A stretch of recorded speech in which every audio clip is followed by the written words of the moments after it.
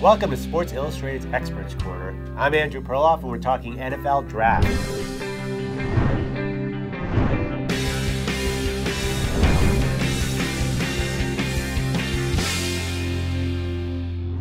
The question is, who will make a more immediate impact?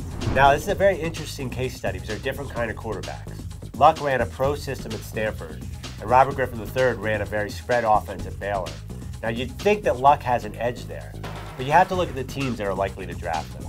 Let's face it, the Colts are probably going to take Luck, and they are a rebuilding team if there ever was one.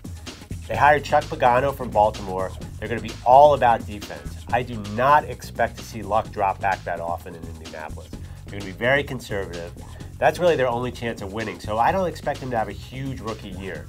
Now, RG3, he could blow up a little bit in Washington. Mike Shanahan has had a lot of success with mobile quarterbacks in the past, and I think that NFC East is wide open for the taking.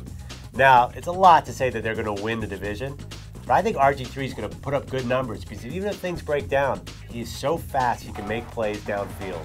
I think we might see a Pro Bowl season. You know, you saw two rookies with Pro Bowl years last year.